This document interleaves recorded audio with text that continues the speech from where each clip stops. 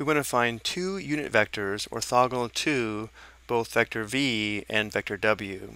So to do this, we'll first find the cross product of vector v and vector w. This will give us a vector that's orthogonal to both vector v and w, and then we'll normalize this vector to determine one unit vector that's orthogonal to both vector v and vector w. And then to find the second unit vector, we'll determine the unit vector in the opposite direction. Let's first look at this graphically. Vector v and vector w are graphed here in red and blue. We want to determine the two yellow vectors graphed here. Notice how the unit vectors are opposite vectors, but they're also both perpendicular to both the red vector and the blue vector, or vector v and vector w. So our first step will be to determine the cross product of vector v and w, and we'll set this up as a 3×3 determinant. So vector v cross with vector w is equal to the 3×3 determinant, where the first row will be the unit vector I, the unit vector j, and the unit vector k. The second row will be the components of vector v, so we have 4, -1, 2. The third row will be the components of vector w, which are 0, 5, and 1. And now to evaluate this determinant, we'll use the expansion by minors method given here, where this is equal to a 2×2 determinant times the unit vector I minus a 2×2 determinant times vector j plus a 2×2 determinant times vector k. And now we'll determine the elements in each 2×2 determinant. For this determinant, the elements will be determined by eliminating the row and column of vector I. So we'll eliminate row 1 and column 1. So the elements are -1, 2, 5, 1. For this 2×2 determinant, we'll eliminate the row and column of vector j. So we eliminate row 1, but now column 2. So we have 4, 2, 0, 1. And now for the elements here, we eliminate the row and column of vector k. So we eliminate row 1 and column 3. So we have 4, -1, 0, 5. Now we'll evaluate each 2×2 determinant, and for a quick review, if this is our determinant, this will be equal to a times d minus b times c. So here we have 1 times -1 minus 2 times 5.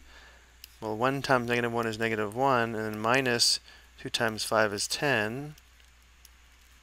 Then we have minus 4 times 1 minus 2 times 0. 4 times 1 is 4, minus 2 times 0 is 0, times vector j, plus, here we have 4 times 5 minus -1 times 0, which would be 20 minus 0 times vector k.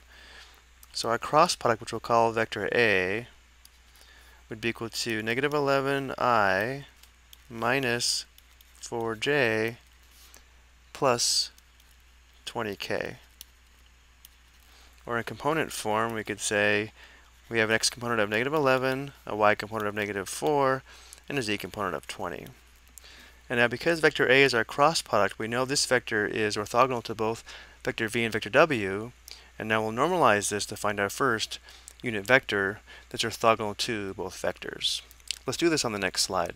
So for our next step, we'll determine the magnitude of vector a, which is equal to the square root of -11 squared plus -4 squared plus 20 squared, which is equal to the square root of 537, which doesn't simplify. 537 is equal to 3 times 179. 179 is prime. So the first unit vector, we'll call it vector u sub 1, would be equal to vector a divided by the magnitude of vector a, which we can also write as 1 over the square root of 537 times vector a in component form would be -11, -4, 20. We could perform the scalar multiplication, but we'll go ahead and leave it in this form. And our second unit vector will be the unit vector in the opposite direction. So vector u sub 2 would be equal to the opposite of vector A divided by the magnitude of vector A, which we can write as negative 1 over the square root of 537 times vector A. Again, we could perform the scalar multiplication, but we'll leave it in this form. These would be the two unit vectors that would be orthogonal to both vector v and vector w, which again, going back to our graph, would be the two unit vectors graphed here in yellow.